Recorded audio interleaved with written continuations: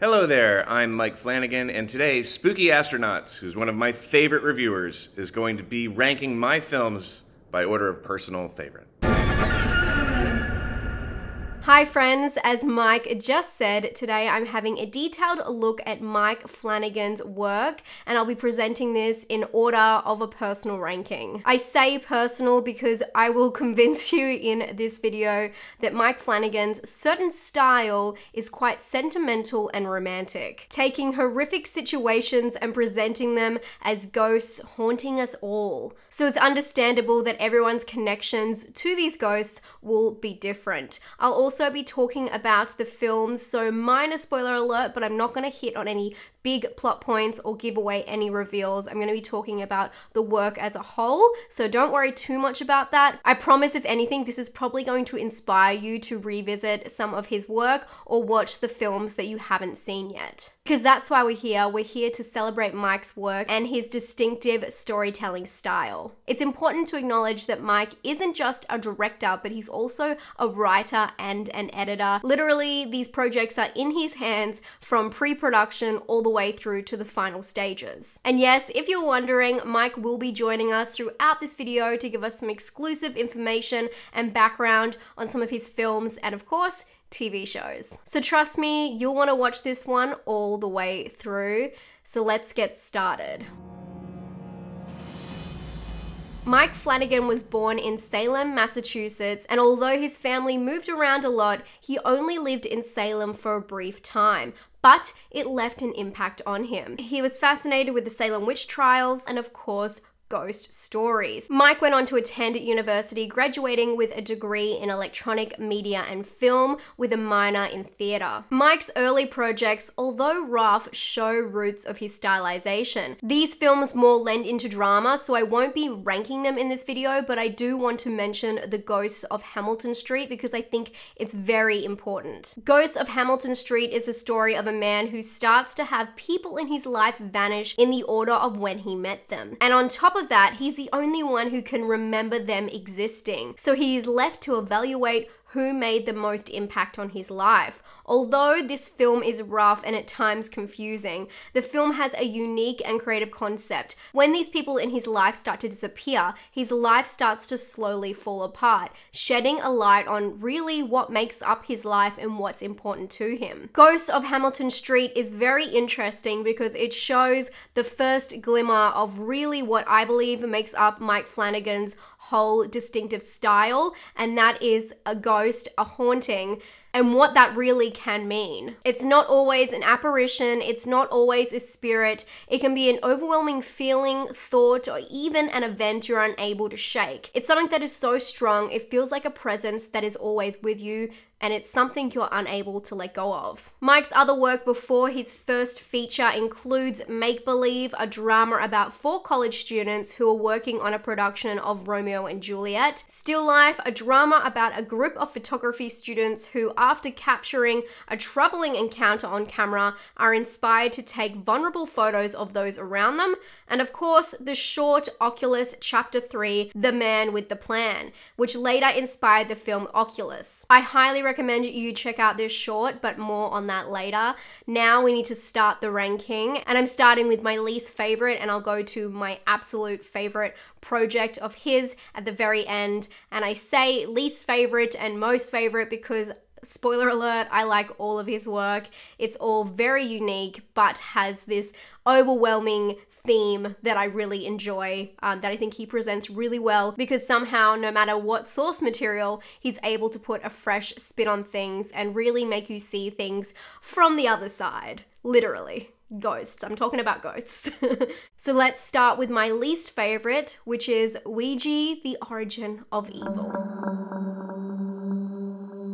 Origin of Evil is of course the prequel to the 2014 film Ouija, which had a different director and was very poorly received. The film is about a group of teenagers who try to make contact with one of their friends who recently passed away, but unfortunately they make contact with the wrong spirit. In this film, there is a backstory given to the evil entity that involves 2 girls and their mother. Although the setup is intriguing, unfortunately this is an extremely messy film that relies on horror tropes tropes and a messy plot that drops the tension several times. So horror fans did not expect much when they heard there was a prequel coming out. But this was one of the rare times where the sequel, or in this case, even the prequel, was better than the original, and the votes don't lie. Mike took the evil spirits from the first film and gave them a solid backstory, starring Lulu Wilson and some reoccurring actors that you'll notice throughout Mike's work, including Annalise Basso, Elizabeth Resner, and Henry Thomas. Oh, and I'm gonna give out a couple of gold stars during this video, so first gold star goes to anyone who recognized Mike's wife, Kate Siegel, who has a small role at the start of this film. The film takes place in 1976 LA, where a widowed mother must provide for her two daughters, and in doing so, she runs a psychic scam out of her home. But when the oldest daughter gets into some mischief playing with a Ouija board, it gives the mother the inspiration to add it as a prop to her act. But in doing so, it allows her youngest daughter's vulnerability to be taken advantage of by the dead. Lulu Wilson is delightfully terrifying in this film. The effect of her literally channeling the spirits is something that makes this film so unique. Mike took the source material and put his flair on it. Somehow, the story they rushed in the original film became a delicate yet terrifying, heart-wrenching story about loss and family. And Mike wasn't scared to make drastic changes to the origin story that redefined what the first one was. I mean, are we meant to believe Basso grows up to be Lynn Shay? But hey, we got a solid, good haunting film that stands alone away from the original. We also got to see a glimpse of one of Mike's trademarks. Even though this film is a few projects in his timeline of work, we see a mirror wedged in the back of this scene. This is the mirror from his film Oculus, and Mike loves to hide it in his other films. We'll talk about that movie shortly. I also really want to believe that this scene here is a throw to The Exorcist 3. In 2010, a Kickstarter was created for Absentia, promising to be a rare, one-of-a-kind film that focuses on what you don't see and psychological elements. And indeed, the film delivered. I don't think I've ever seen so much praise, and I'm not joking, for an indie film like this. I always have people talking to me about this film and people love it. What some of you may not know is Absentia was actually Mike Flanagan's first feature horror, but it was also his last effort at getting his foot in the door of the industry. I asked Mike Flanagan about this. So Absentia was different than any other production in my career, mostly because I had no money at all. It was a last-ditch effort, really, to try to get a foothold in the industry at a time when I really felt like I wasn't going to make it. I wasn't going to be able to make movies for a living. And so Absentia we made with no lights, no crew, really. There were about 8 of us. We shot it in my apartment in Glendale, California, over the course of about 15 days. And we raised the money for it on Kickstarter. So it's a DIY independent film in every possible way. And it really was kind of that last Hail Mary pass to try to get something started. And somehow it worked. Raising what he did from Kickstarter and from funds of his own, Mike was able to create a film that really did exceed any financial constraints of production. It was not polished, it used basic framing and notable handheld shots, but horror fans were hooked because of the story that Kickstarter promised. It was his ability to combine fleshed out, realistic characters with a thought-provoking story. Part of me can't help but reflect on how this uses the same elements of time and space, just like The Ghosts of Hamilton Street. Absentia is a drama horror mystery about a woman and her sister who together try and find out the truth behind her husband's disappearance. They begin to find patterns that point to a dark and creepy tunnel. The movie draws in the audience with its complex characters battling deep issues such as substance abuse and of course grief. Believe it or not, this film is loosely based on the story of the Three Billy Goats Gruff, a story about three goats that encounter a troll living under a bridge. But in this one, it's people who discover something sinister in a tunnel. The film really does rely on the audience's empathy of the characters, and especially Katie Parker, who carries us through the emotions, including laughter with this iconic line. Right. I'm gonna shower. I smell like an armpit's asshole. Nice to meet.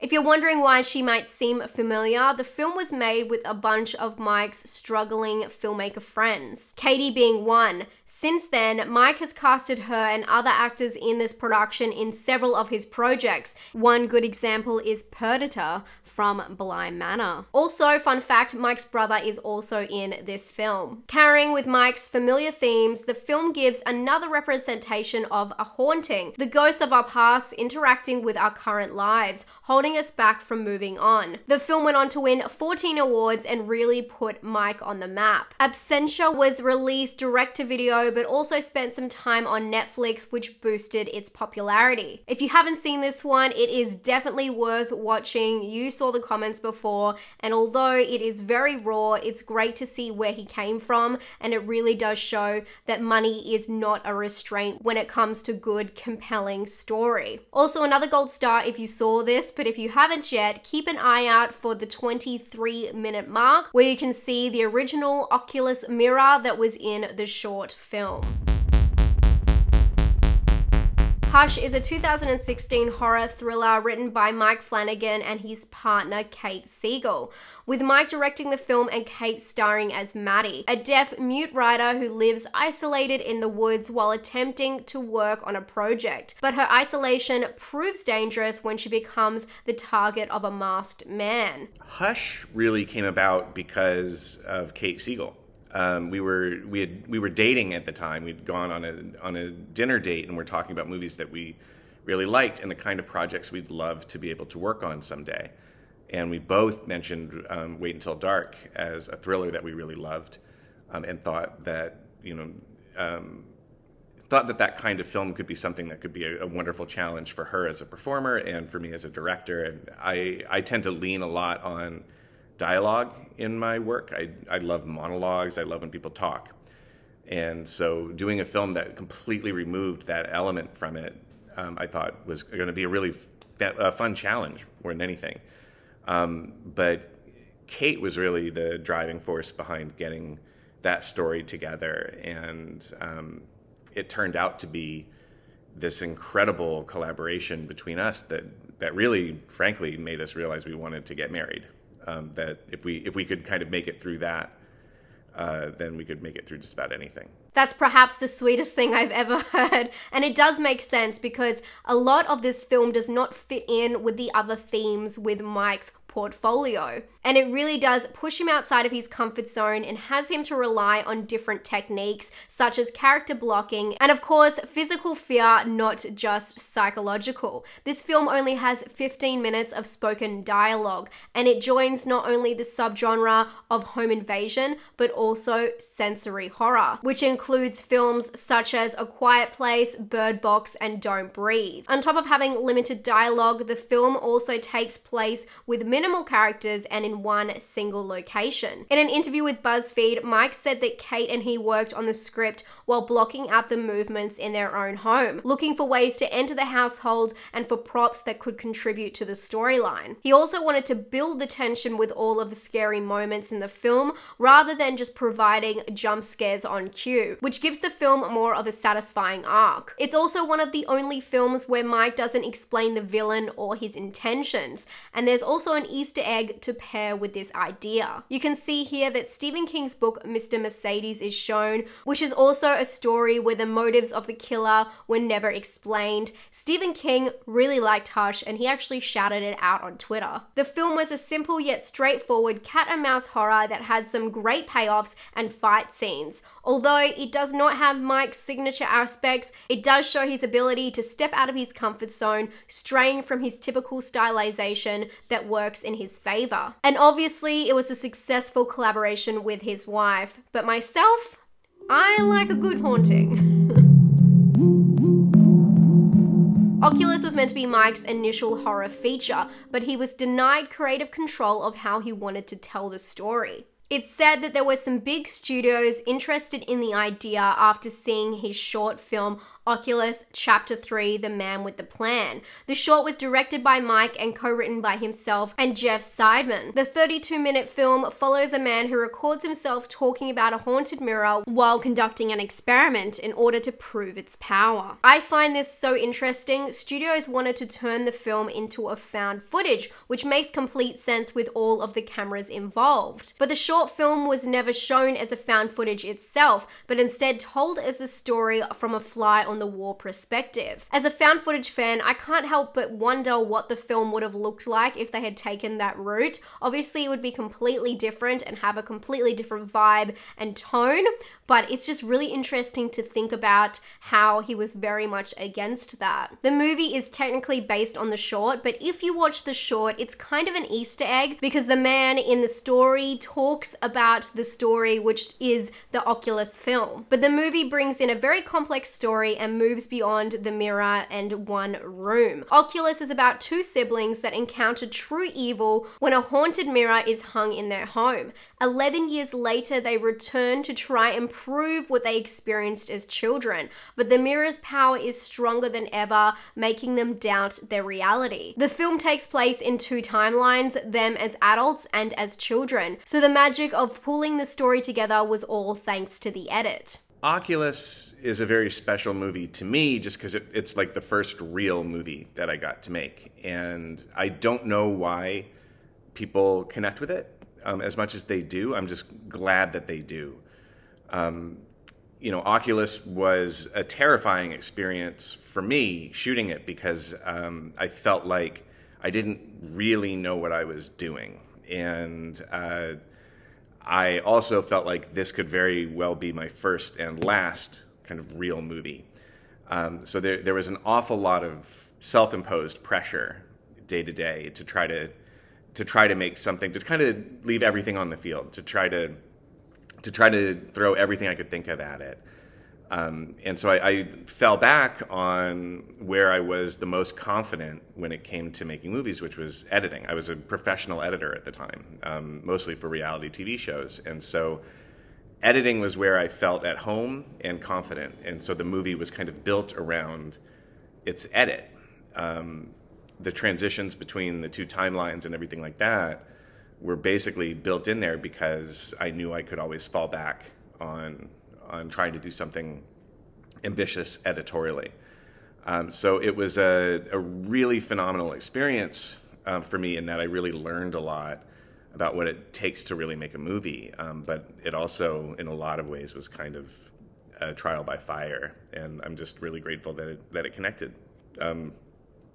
Our first distributor had actually abandoned the film after we finished it. And so there was a period of time there when the movie was finished when I didn't know if anyone would ever see it. And we took it to Toronto, and that's where we got Relativity on board to release the film. But for a minute there, it looked like it was kind of all for nothing. So I'm just very glad that it made it out there in the world and that people enjoy it. The film starred Carrie-Anne Gillian as Kaylee and Brenton Thwaite as her brother Tim. Young Tim was played by Garrett Ryan, and young Kaylee was played by Annalise Basso, who also starred in Ouija, Origin of Evil. Oculus shows us all the traits that we can now see as a clear pattern of Mike's work. The siblings aren't just haunted physically, but they're haunted mentally with their past. In this film, we also see a color palette that really carries through Mike's work, where he loves these kind of jewel tones that are deep and rich, siding on blues and greens. And of course, we have the ghostly woman, and gold star if you realized who this was. In 2017, this film got a Bollywood adaptation, and Mike was credited as an executive producer. Speaking of adaptations, my next film in this ranking is Dr. Sleep, a film that had both Stephen King fans and Kubrick fans on the edge of their seat, wondering if it could be done. The Dr. Sleep screenplay was written by Mike, who directed and edited the film. And of course, it's based on the 2013 Stephen King novel of the same name, which is a sequel to the classic 1977 novel The Shining. The film starring Ewan McGregor follows Danny Torrance from The Shining, who is now a grown man dealing with his childhood trauma, but he must protect another child who also shines from an evil group known as the True Knot. The film also acts as a sequel to the Kubrick version of The Shining, which of course we all know that King greatly dislikes. How Mike was able to balance the King version and the Kubrick version is pretty outstanding, and he definitely honored the Kubrick version with his elaborate set. One of the biggest challenges and most exciting elements of being able to make Dr. Sleep was that we got to rebuild the Overlook Hotel, and Kubrick's Overlook specifically. It was like being in a candy store for a cinephile. Warner Brothers opened up the archives for us. We had access to Kubrick's production design plans and blueprints. We were able to try to approximate each set as he had built it, which turned out to come with its own unique set of challenges because he had built his sets on stages in England and incorporated elements of the existing sound stages into his design. He also, it seems, from what I could glean, looking at the film versus the blueprints, made changes to it on the fly that weren't represented in his design. So we would be following the blueprint to the letter and then realize it didn't entirely 100% match what was in the movie. So that was always a really cool discovery. But it was really neat. It was like being able to forensically interrogate Kubrick on a lot of the choices that he made, and to realize, oh well, he put the camera here on the staircase because of this symmetry that he achieved, or because of this really wonderful accident that happens with the chandeliers when you move the camera this way.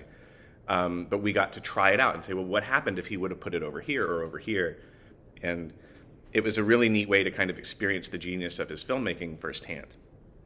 Our priorities with it were to make the sets as close a match as possible. And a lot of times that wasn't possible. A lot of times we couldn't get it just right, or the particular fixtures or the sinks or the wallpaper was just a little different, or the things he used were no longer made or available.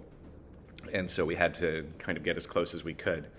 But it remains one of the coolest things I've ever gotten to do, just as a fan of movies, was I rode a big wheel through the Overlook Hotel. And so did a lot of my cast and crew. And we all turned into kids again. It's like walking through your own memories. It was a really, really unique and amazing experience.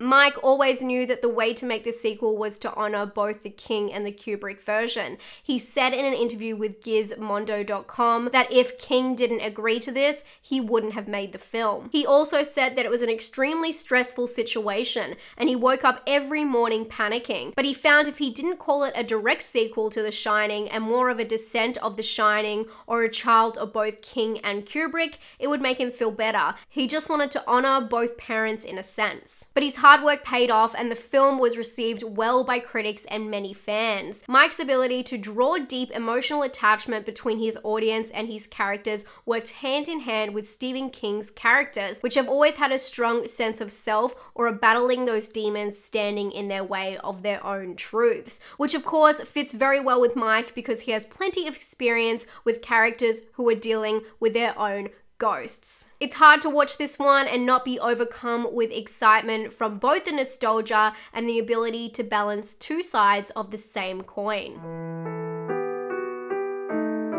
The Haunting of Bly Manor is Mike's second entry into the Haunting anthology TV series. Bly Manor is the second season of the TV show, with the first series being The Haunting of Hill House, which was loosely based on the 1959 novel of the same name by Shirley Jackson. This season is based off the 1898 novella The Turn of the Screw by Henry James, but it also draws inspiration from other stories in his portfolio. The show had a great cast, including some actors we've seen in Mike's previous works. Season 1 and 2 share a lot of the same cast playing different characters. Each episode in the series is named after one of Henry James's ghost stories, but the overwhelming story of the TV show is The Turn of the Screw. The show is about a man who hires an American nanny to take care of his orphaned niece and nephew, who live in a haunted estate called Bly Manor. Bly Manor is peak Flanagan. It's all about acceptance of one's past and how it haunts the people who can't move forward. It's a romantic gothic haunting that aims to equally break your heart and urge you to sleep with the light on. Mike is credited as being a creator of the series, but only directed the first episode. The first season of The Haunting is more about a family, and we will get there, but Bly Manor is a story that is more about mystery, love, and also how ghosts come to be. But also it flirts with the idea that every ghost has a story, no matter how scary they may appear, and the truth just might be lost. I'm sure those who have seen the series know I'm talking about episode 8, The Romance of Old Certain Clothes, based on the story of the same name from Henry James and starring Kate Siegel. I think I've watched this episode alone 5 times. It's a timeless, tragic ghost story that holds the foundation of the whole series together. It really is haunting in every way. Bly Manor wasn't created for those looking for a scare, but more for people who wanted a very well unraveled mystery. There's so many details, hidden symbols, and ghosts throughout the story, showing immaculate attention to detail. The show is for people who are wanting to explore different representations of hauntings, pushing the boundaries of what we believe to be the classic ghost story. Before I Wake really is Mike Flanagan's most overlooked production, and I'll explain why shortly, but it's also the film that got me into Mike Flanagan and really had me looking out for his future work. It was an unexpected ride in which the viewers are led to believe that they're about to watch a supernatural horror, but come out with a heart-wrenching story about overcoming your own, I hate to be a broken record, but ghost. The fantasy horror drama stars Kate Bosworth, Thomas Jane, and Jacob Tremblay. The story is about a couple who adopts an orphan boy who can manifest his dreams as he sleeps. But in doing so, he also manifests his nightmares. Now his new family must find the source of his dreams in order to keep themselves and him safe. The film is a touching fantasy with some really great payoffs, including a soundtrack composed by Danny Elfman and the Newton Brothers. Unfortunately, this film went under the radar because of distribution issues. The film was originally scheduled for release in 2015, and then it was pushed to 2016, and then it was taken off the schedule because the distribution company filed for bankruptcy. The film was finally released in 2016, but didn't have an American release until late 2017, really early 2018. It was then put on Netflix, but this was 3 years after the film had wrapped, and there was no marketing for it. Before I Wake was a very special movie to me. It was originally called Somnia, which means dreams. And it was always a challenge in that it was never really a horror film. It had horror elements, but there was something much more delicate and much more like a fairy tale or a bedtime story to it. And the emotional punch that the script packed was always something very, very close to me and worth protecting. The movie itself, getting it financed and then getting it made was not easy. And one of the saving graces for the film was the casting of Jacob Tremblay. And Jacob at the time was an unknown. He had yet to do Room. I think his biggest credit was a small part in The Smurfs Part 2. And we were looking at a lot of young actors, and we found his tape. It was a self-tape that he'd submitted. And it was just clear from the first few seconds of his tape that he was Cody. and that he was going to go on to a huge and phenomenally successful career. We had finished the film, and then our distributor went bankrupt. And so for many years, that film wasn't released. And in the interim, Jacob went on to do Room and kind of become the most recognizable and successful child actor in the business. And we had this terrific performance of his, a very early performance that we couldn't release. And for a very long time, I thought that movie would never come out. When it did finally come out, when Netflix rescued it, it came out to very little fanfare and was just kind of unceremoniously and quietly dumped onto the Netflix service. That movie was always meant to be a theatrical release, and always one that was really, really personal to me and to everyone who worked on it. So I'll always kind of wonder what would have happened if that movie had gotten the release that it should have. But I am very grateful to Netflix that they got it out there into the world at all. I was interested to learn that Mike Flanagan was against the idea of calling this a horror movie, but I feel like over the years he's come around to the idea of horror and how we do have an audience who do like and appreciate this kind of story. There is something so powerful about metaphors in horror and how it can create so much healing for the people who watch it. I think that this film still does hit close with many people, and if you haven't seen it, Mike and I are tiptoeing around some big elements in this film because I would never want to give any spoilers for this film. It is so great. If you have not checked it out, I really do urge you to, because it is the film that really got me onto Mike Flanagan's work, and for a good reason. It is very unique and very well done. I really urge you to watch it and let me know what you think. Next, The Haunting of Hill House. This is the first of the anthology The Haunting that we spoke about a little bit earlier, with every season being a different haunting with some reoccurring actors playing different roles. The first season is loosely based on the 1959 novel of the same name by Shirley Jackson. This season was created and directed by Mike with a board of writers for each episode. The Haunting of Hill House is the story of a family that experiences a horrific event in the home they grew up in. Years later, the children are now adults and they must come together to discover the truth of that night, confronting the ghosts in their memories and in their hearts. Researching a lot of Mike Flanagan this week, it's pretty obvious to me that this film calls back to where it all began with Oculus. It really has some of the same elements of the two timelines between them being kids and adults, and also going back to the same place. It's just really interesting how different those projects are, but they also have such a similar theme. The show stars many of our favorite actors that have worked with Mike throughout the years, including Kate Siegel, Elizabeth Reeser, Carla Gugino, Henry Thomas, and Lulu Wilson. Of course, like all great Flanagan productions, this story reveals the ghosts that are holding each of the characters back with detail and compassion. And Hill House is one of the more scary pieces of Mike's work. The funeral home featured in the show let him play with the idea of immediate death instead of the ghosts we leave behind. But that's kind of the idea of the story itself, that plays into the fear of the unknown and how it may not be what it seems. And of course, our own demons getting in the way. It's said that the 5 siblings in the film represent the 5 stages of grief. And the way that the story weaves together all of the characters is really genius, and it results in such a great payoff for the audience. Not only was the writing and characters complex, but so was the set itself. Each scene was carefully thought out, including hidden ghosts and symbols. Another gold star if you spotted the mirror from Oculus in episode 1. But it was also designed with logistics in mind for its amazing cinematography and flowing shots. The Haunting of Hill House features some of my favorite production design, kind of anything I've gotten to work on.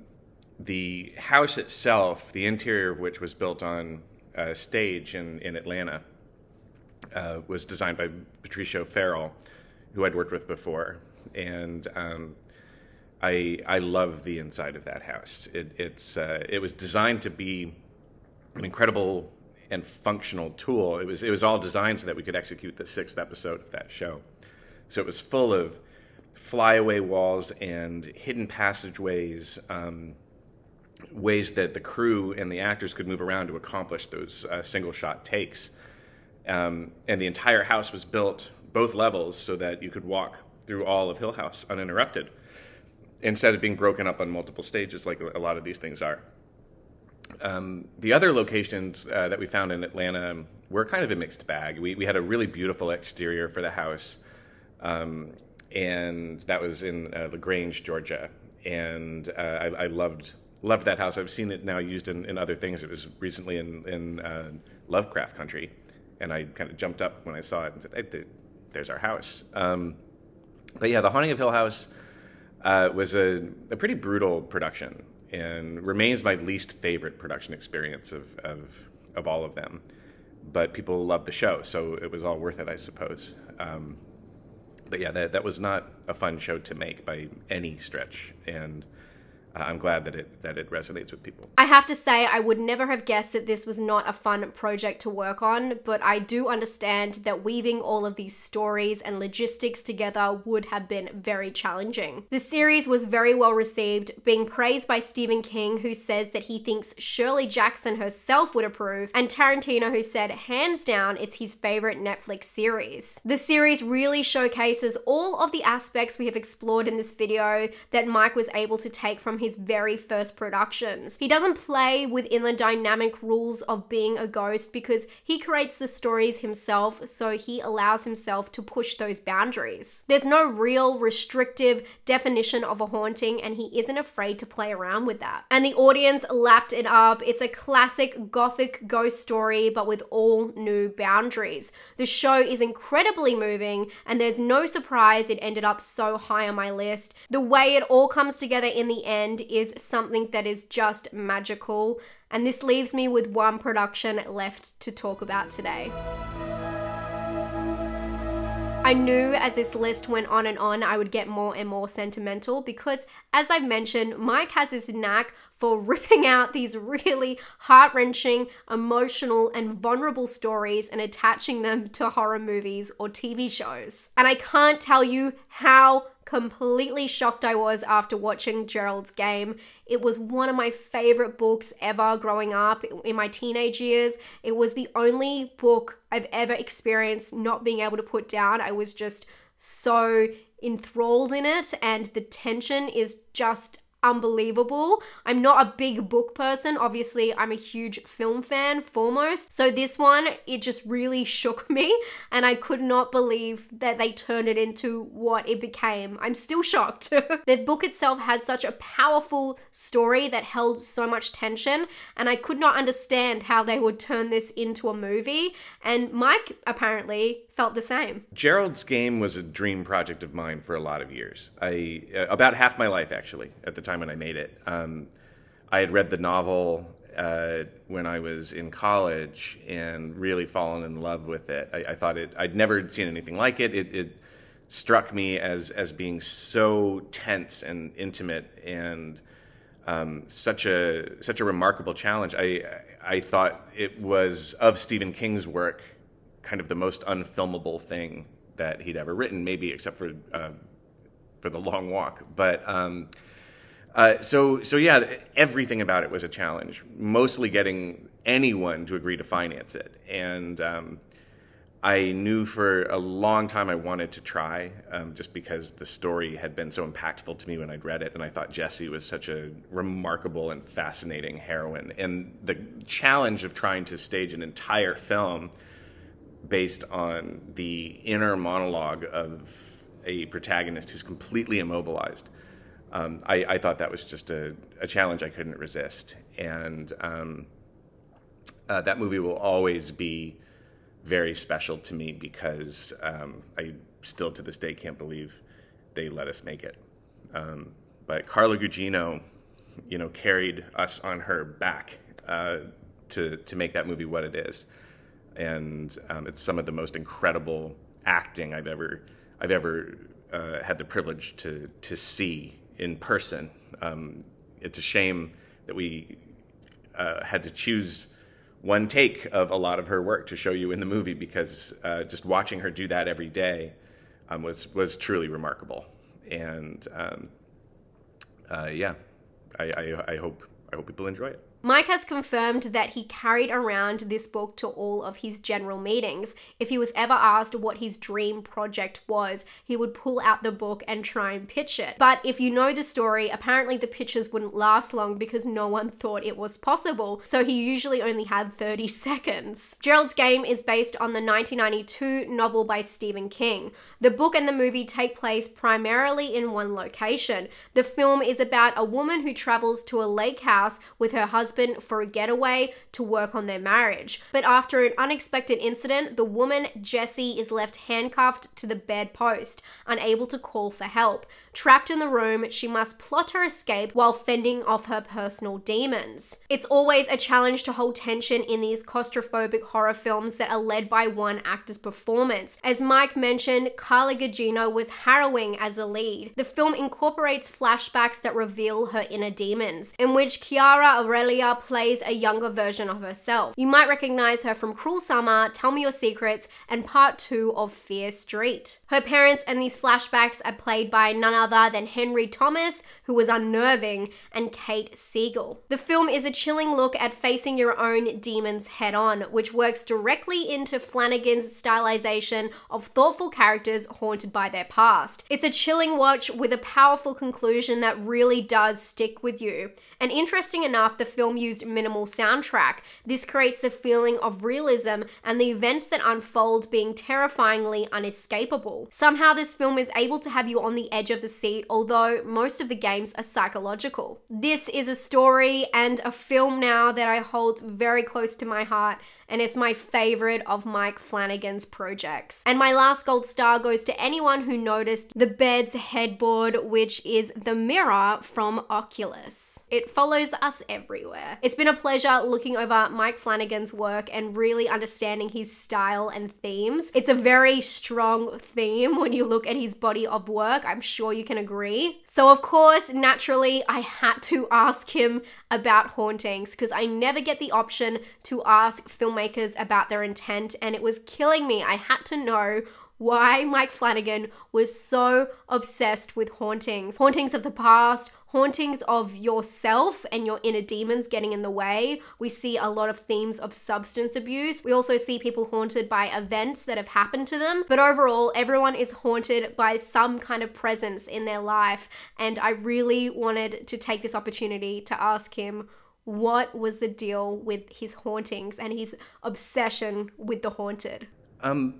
People ask me over the years why I'm apparently fascinated with hauntings, and there's no easy answer to that.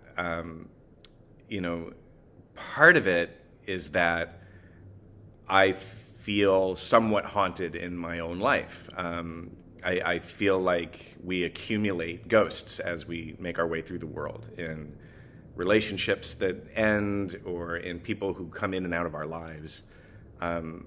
That, our basic memories, even our most pleasant and precious memories, are our own haunted houses, and we're building them in our minds. We kind of walk through them and dance through them, and if we're not careful, we can get lost there.